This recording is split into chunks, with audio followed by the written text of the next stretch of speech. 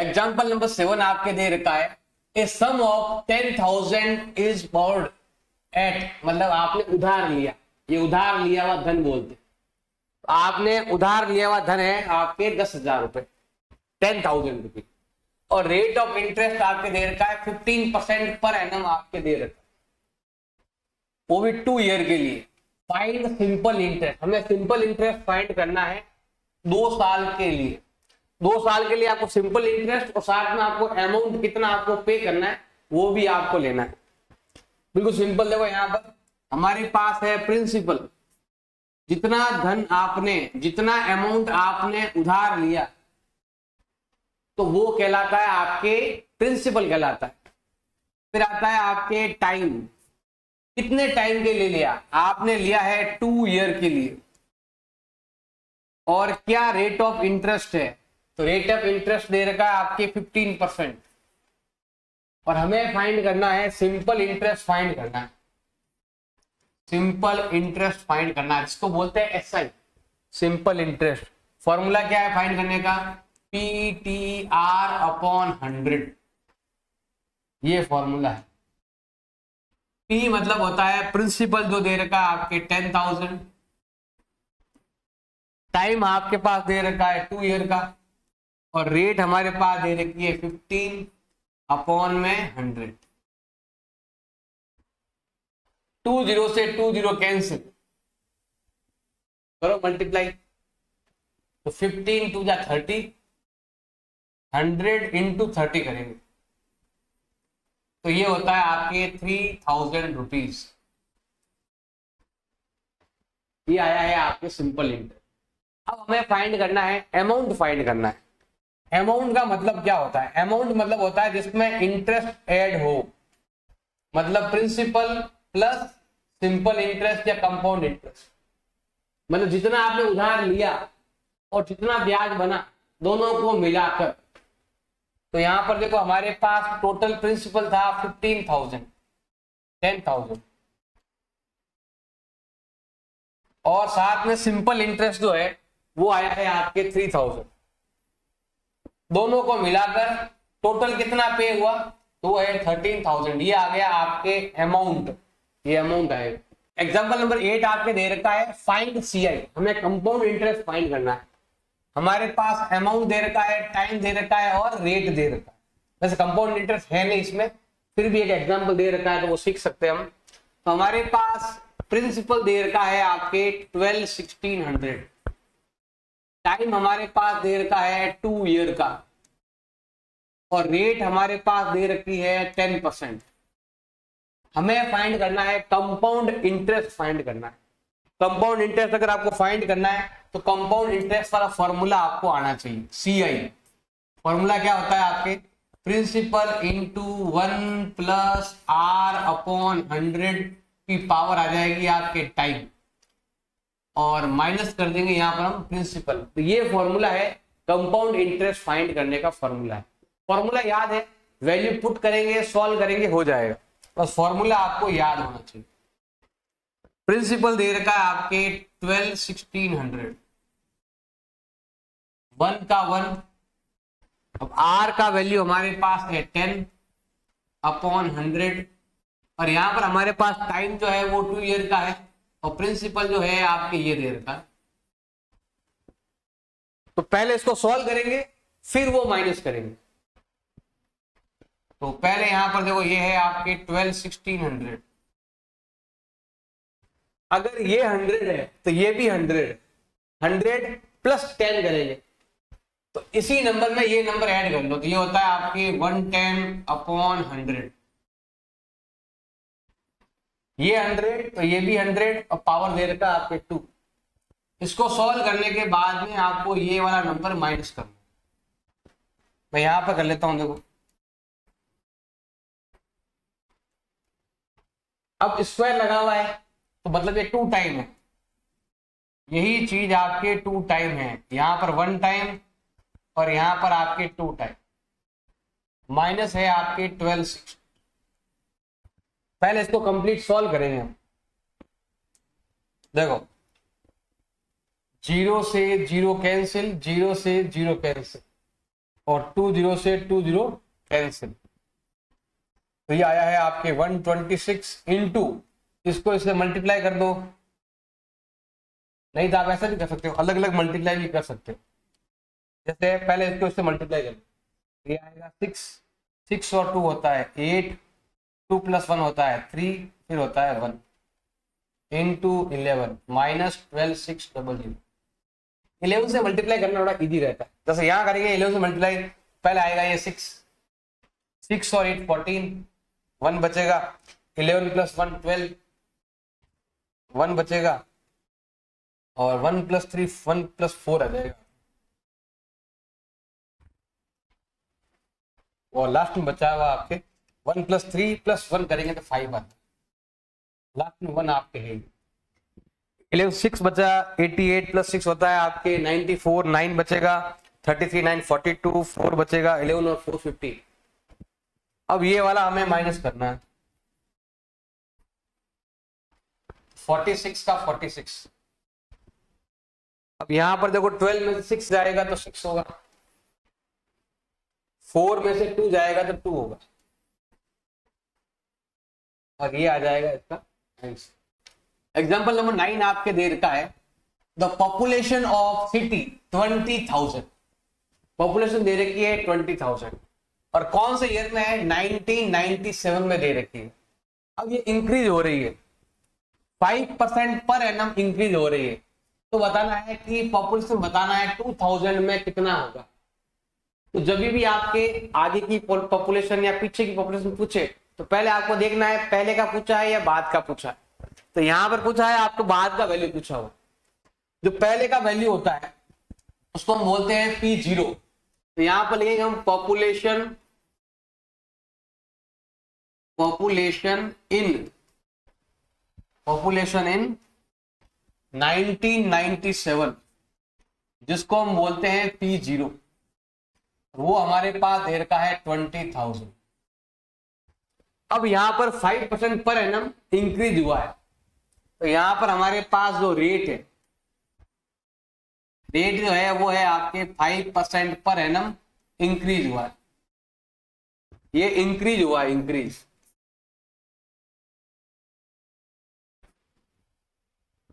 अब हमें 2000 की हमें पॉपुलेशन निकालनी है, तो यहां पर हम निकाल रहे हैं, हमें क्या फाइंड करना है, हमें फाइंड करना है पॉपुलेशन इन 2000, और वो मतलब अगले साल की फाइंड करना, मतलब आगे का फाइंड करना है। तो इसमें आता है आपके P1 कहते हैं इसको, वो हमें क्या करना है, फाइंड करना है।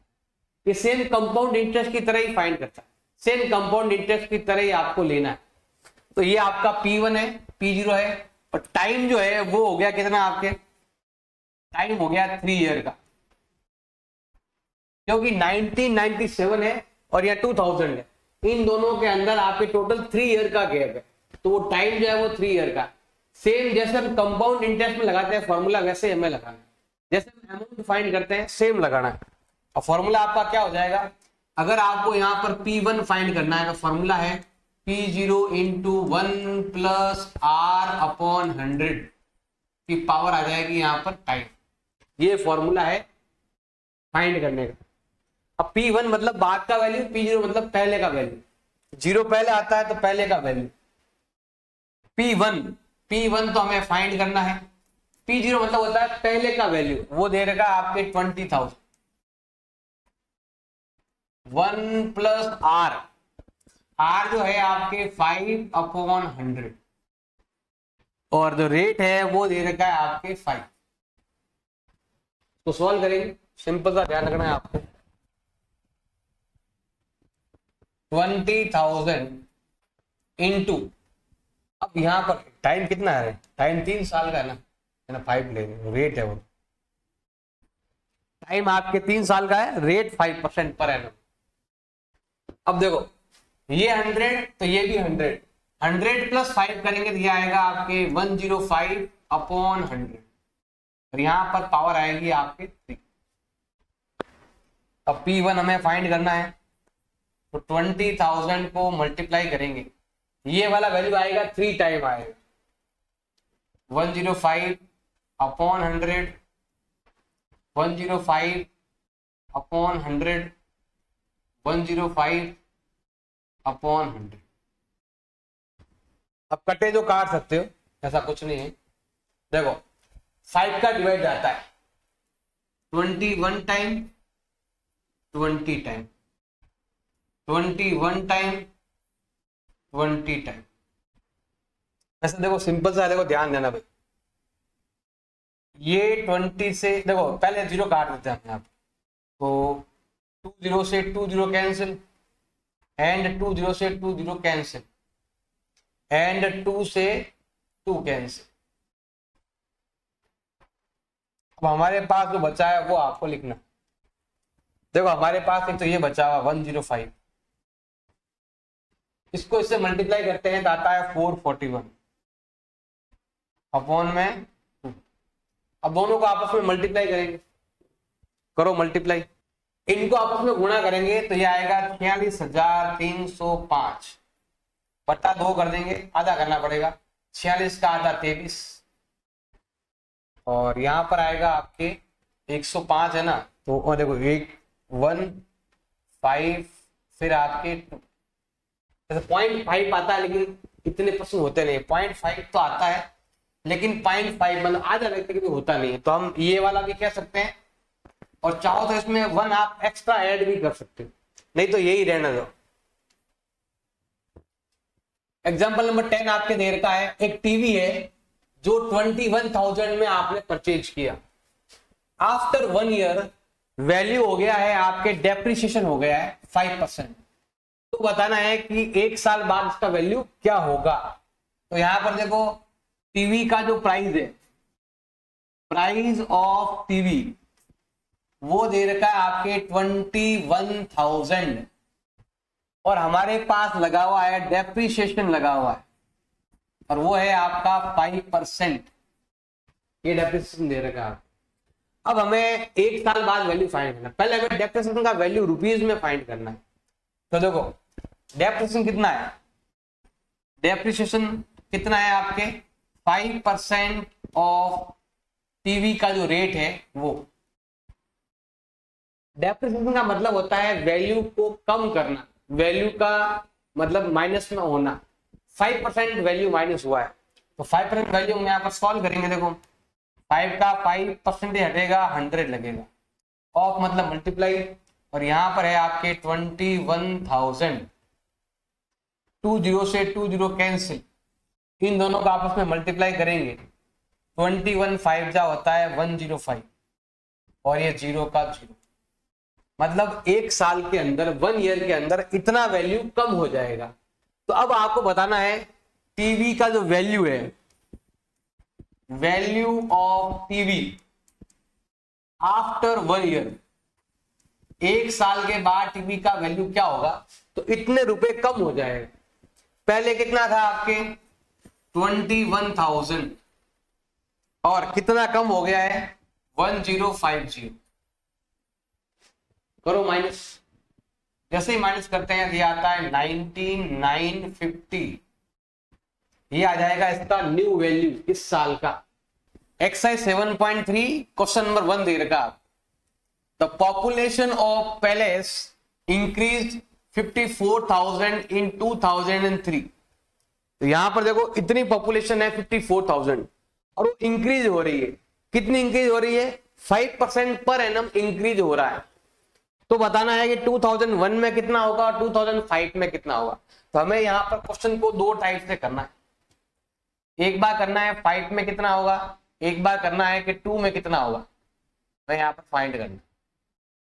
सिंपल सा ध्यान रखना है, पहला पॉपुलेशन 2003 में कितना है, पहले हम वो लेते हैं। यहां पर देखो, यहां पर लिखते हैं हम पॉपुलेशन इन 2003, वो आपके दे रखा है 54,000। अब हर बार क्या हो रहा है 5% का इंक्रीज हो रहा है, 5% पॉपुलेशन बढ़ रहा है, तो इंक्रीज कितना हो रहा है, इंक्रीज हो रहा है आपके 5%।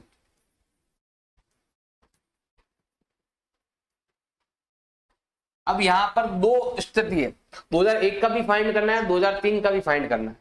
देखो ऐसा ऐसा आपके 2 टाइम करना है आप।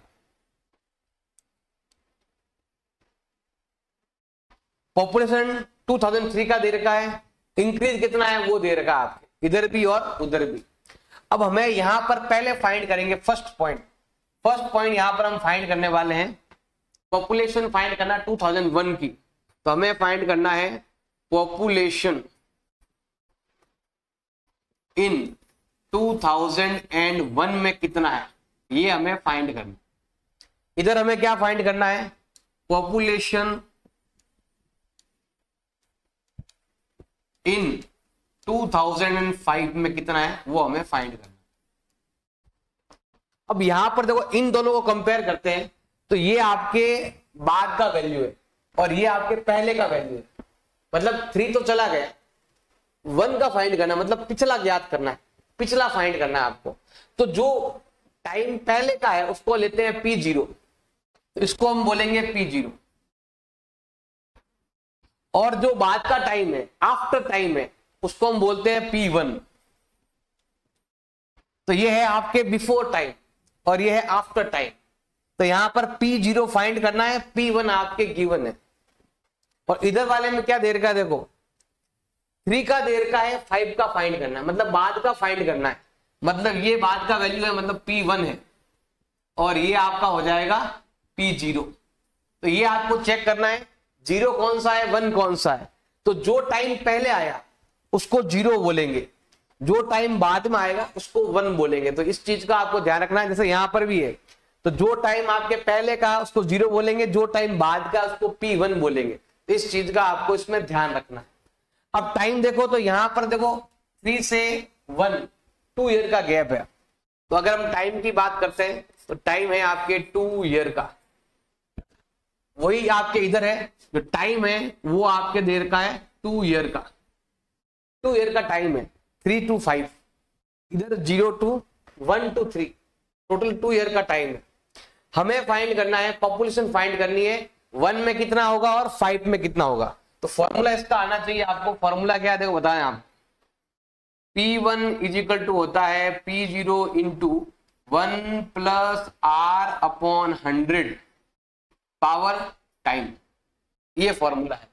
अब ये फॉर्मूला दोनों तरफ काम आएगा, ये आपके इधर भी काम आने वाला है और ये आपके इधर भी काम आने वाला है। दोनों साइड आपके ये फॉर्मूला काम आने वाला है। सबसे पहले क्या करते हैं, P1 हमारे पास दे रखा है 54,000 और P0 हमें क्या करना है, फाइंड करना, मतलब बिफोर टाइम फाइंड करना है। 1 प्लस R कितना है आपके, R हमारे पास है 5%। जो टाइम है वो दे रखा है आपके 2 ईयर का टाइम। सेम चीज इधर हमें P1 इसमें फाइंड करना है और ये है आपका 54,000। 1 प्लस R जो है, R आपके दे रखा है 5 अपॉन 100 और टाइम जो है वो दे रखा है आपके 2 ईयर का। अब यहां पर सिंपल सा ध्यान रखना है आपको, जैसे ये हमारे पास है 54,000, ये आपका P0। अब देखो ये 100 है तो ये भी 100 है, 100 प्लस 5 करेंगे तो होता है 105 होता है। तो यहां पर हम लिखने वाले हैं 105 अपॉन 100 और ये आपके 2 टाइम है, तो ऐसा आपको 2 टाइम लिखना है, ऐसा आपको लिखना है 2 टाइम। सेम चीज इधर है आपके, इंक्रीज हो रहा है तो प्लस करेंगे, डिक्रीज हो रहा है तो माइनस करेंगे। अब यहां पर भी हम ऐसे ही करने वाले हैं। P1 तो हमें फाइंड करना है 54,000। अब यहां पर ये 100 तो ये भी 100, 100 प्लस 5 करेंगे तो ये होता है आपके 105 अपॉन 100 और ये आपकी कितनी बार है, 2 टाइम है। सॉल्व करो, इसमें इधर वैल्यू है, इसको इधर लेके आएंगे तो ये उल्टे हो जाएंगे वैल्यू, मतलब ये वैल्यू अगर इधर आते हैं तो नंबर उल्टे हो जाते हैं। अब जो कट रहा है वो काट देंगे यहां पर हम। देखो इसमें डिवाइड जाता है आपके 21 टाइम, इधर जाता है आपके 20 टाइम, फिर वापस से 21 टाइम और ये जाता है 20 टाइम। अब ये नंबर इधर आएंगे उल्टा हो जाएगा, तो हमें यहां पर लेना है P0 लेना है।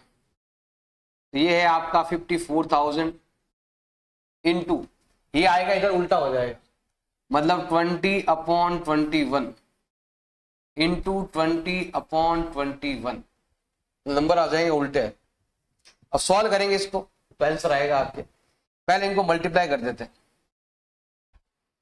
तो इनको मल्टीप्लाई करके इसका आपको डिवाइड भी करना पड़ेगा। इसको मल्टीप्लाई करते हैं, देखो 54 को 4 से मल्टीप्लाई करेंगे तो कितना आएगा, देखो 0 0, 5 टाइम 0 है, 1 2 3 4 5 टाइम 0, 2 2 4 हो गया, 4 4 16, 1 4 5 20 प्लस 1 होता है 21, और इसमें आपको डिवाइड करना है इन दोनों का मल्टीप्लाई जो होता है 441। जो आंसर आएगा वो आपको लिखना है। अभी कराएंगे इसको, पहले हम वो लेते हैं 20 से 20, पहले आप ऐसा करो 20 से काटो, देखो ये जाएगा 20 टाइम, ये जाएगा 21 टाइम, ये जाएगा 21 टाइम, ये जाएगा 20 टाइम, दोनों में 5 5 का डिवाइड जाता है। अब यहां पर देखो 20 से 20 कैंसिल, P1 का P1। अब 2 का डिवाइड, देखो इन दोनों का डिवाइड करते हैं, 2 2 4 है ना, 4 का डिवाइड यहाँ कर दो, 4 का डिवाइड करेंगे, पहले जाएगा आपके 1 टाइम, 1 बच गया, जाएगा 3 टाइम, 2 बच गया तो 5 टाइम, इनटू ये वाला 441। अब दोनों को जैसे ही आप मल्टीप्लाई करोगे तो आपका आंसर आ जाएगा। इधर भी करना है और इधर भी करना है। अब ये डिवाइड आपको करना है तो सिंपल है, 2 1 6। अब ये आपको डिवाइड आपको करना है, टोटल 5 0 है, इसमें 4 4 1 का डिवाइड कर देंगे तो ये आएगा आपके 48,979.5। इसको हम यहाँ पर 48980 भी कह सकते हैं, इतना पॉपुलेशन होगा, क्योंकि पर्सन कभी पॉइंट में होता नहीं, तो जैसे ही 5 से ज्यादा आएगा तो 1% और ले लेंगे। अब आते हैं यहाँ पर, इनको अगर मैं मल्टीप्लाई करता हूं, 135 को मल्टीप्लाई करना है 441 से, तो ये होता है आपके 59,535। अपने हिसाब से मल्टीप्लाई कर देना तो इसका आंसर आपको मिल जाएगा। एक्सरसाइज 7.3 क्वेश्चन नंबर दे रखा है 2, इन ए लेबोरेटरी, एक लेबोरेटरी है, साइंस का लेबोरेटरी होता है जो भी आपके, द काउंट ऑफ बैक्टीरिया, तो वहां पर बैक्टीरिया काउंट किया गया, a certain experiment was increase at 2.5% per hour, मतलब वहां पर ऐसा महसूस किया गया कि 1 आवर के अंदर 2.5% बैक्टीरिया इंक्रीज होते हैं, बढ़ जाते हैं, बैक्टीरिया बढ़ रहे हैं 2.5% की रेट से बढ़ रहा है। तो हमें बताना है कि 2 आवर में कितना बढ़ जाएगा। 1 आवर में बढ़ता है 2.5%, तो 2 आवर में कितना बढ़ेगा हमें बताना है। काउंट वाज इनिशियली 5,06,000, मतलब हमने अभी काउंट किया तो 5,06,000 है, तो बताना है कि 2 आवर्स के बाद क्या होगा। तो देखो ध्यान देना, यहां पर लिखेंगे हम बैक्टीरिया, अब यहां पर लिखा हुआ है इनिशियली, काउंट इनिशियली, अभी के अभी काउंट किया हमने, अभी आप काउंट करते हो तो आपको मिलता है 5,06,000। अब ये इंक्रीज हो रहे हैं, बैक्टीरिया इंक्रीज हो रहे हैं, बैक्टीरिया हो रहे हैं इंक्रीज हो रहा है आपके 2.5% पर आवर, मतलब ईच आवर, 1 आवर में 2.5% इंक्रीज हो रहा है। तो हमें बताना हर टाइम, मतलब पिछले वाले को काउंट करते हैं साथ में। अब हमारे पास हमें फाइंड करना है बैक्टीरिया आफ्टर 2 आवर, 2 आवर्स के बाद बैक्टीरिया कितना होगा, ये हमें क्या करना है, फाइंड करना है। देखो पहले का दे रखा है, बाद का फाइंड करना है। पहले का दे रखा है मतलब P0 दे रखा है, और P1 क्या करना है, आपको फाइंड करना है। और यहां पर रेट दे रखा है आपके 2.5%, 2.5% रेट पर आवर के हिसाब से ये बढ़ रहा है। अब हमारे पास पहले का टाइम दे रखा है, बाद का वैल्यू हमें क्या करना है, फाइंड करना है। वही फॉर्मूला लगाएंगे जो हमने क्वेश्चन नंबर 1 में लगाया था। अब वो फॉर्मूला क्या है, फॉर्मूला है आपका ये वाला, P1 is equal to P0 into 1 plus R upon 100 की पावर जो है वो है आपके टाइम। सॉल्व करते हैं। देखो P1 तो हमें फाइंड करना है, P0 हमारे पास दे रखा है 5,06,000। P1 मतलब फाइंड करना, 1 प्लस जो R है, R आपका दे रखा है 2.5 अपॉन 100 और जो टाइम है वो दे रखा है आपके 2 आवर्स का। टाइम जो है वो 2 आवर्स का दे रखा है। अब यहां पर लिखने वाले हैं 5,06,000। अगर ये 100 है तो ये भी 100 है। 100 प्लस 2.5 करेंगे तो ये होता है आपके 102.5 अपॉन 100। अगर ये 100 तो ये भी 100, 100 में 2.5 ऐड कर लेंगे। इधर भी ऐसा ही है सेम।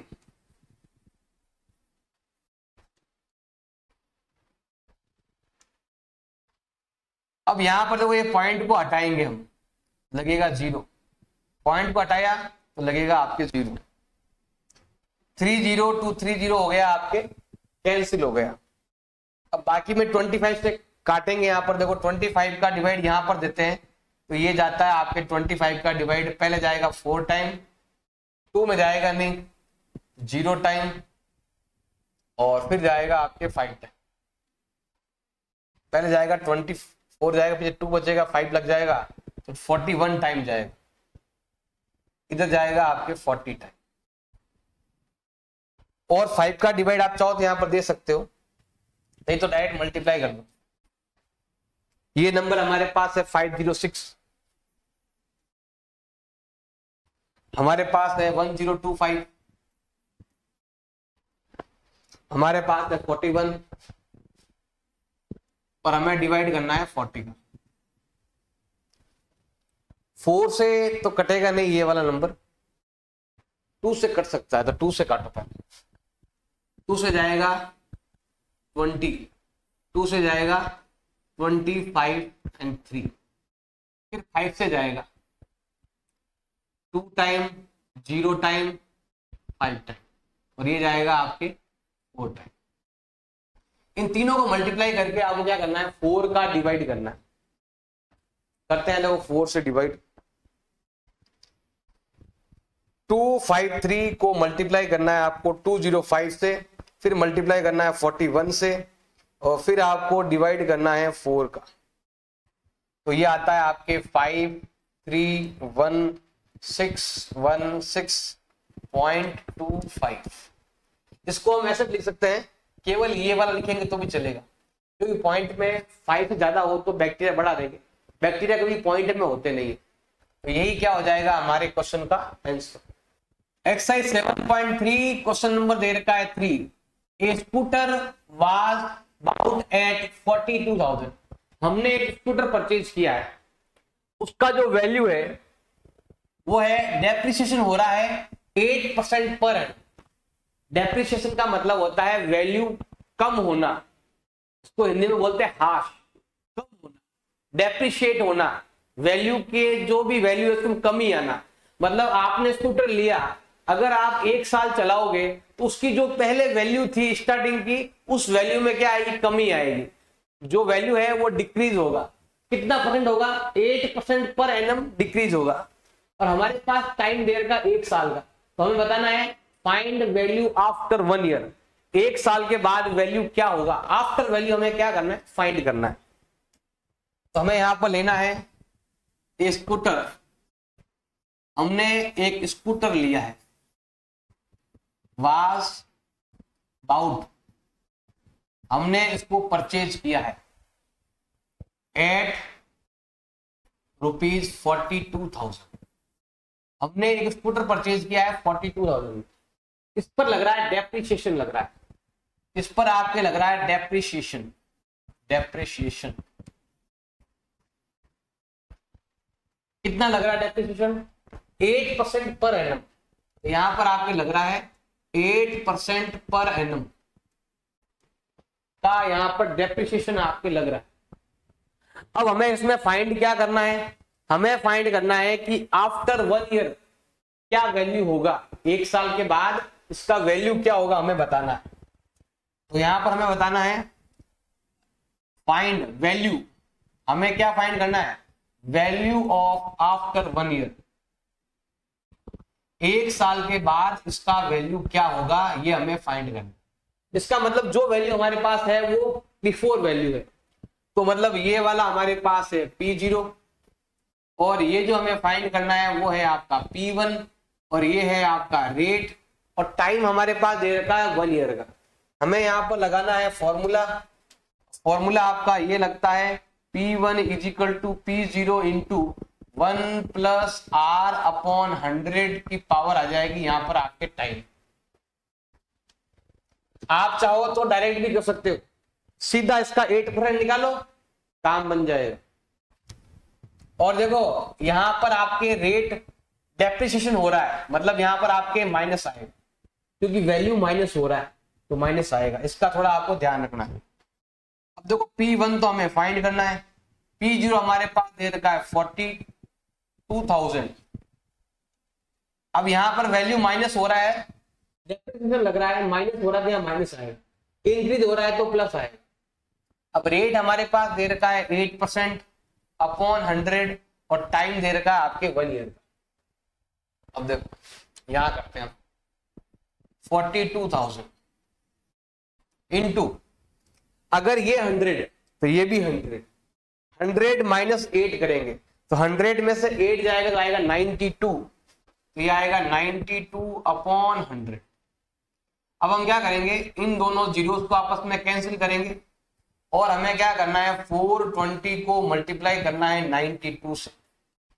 अगर इन दोनों को आप मल्टीप्लाई करते हो, सिंपल सा पहले लोग यहां पर आएगा 0, 42 का डबल 84, 8 आएगा, फिर हमें 420 को मल्टीप्लाई करना है 92 से, तो ये आएगा आपके 38640 और ये आएगा इसका आंसर।